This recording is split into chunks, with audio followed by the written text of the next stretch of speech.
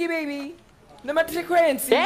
Hey Mzansi, welcome to Mzansi Scenes. So after a week of acting like a happy family on their reunion overseas, Iva Ristic has revealed her intentions to divorce her Springbok star husband, Elton Jantjies, following his affair with dietitian Mzansi. Speaking to a publication, Iva claimed that Elton had joined her and their 3 sons at their home in Turkey. The two have been sharing pictures and videos of one another on their Instagram pages. But despite how happy they appear, Iva said that she's moving forward with her divorce plans.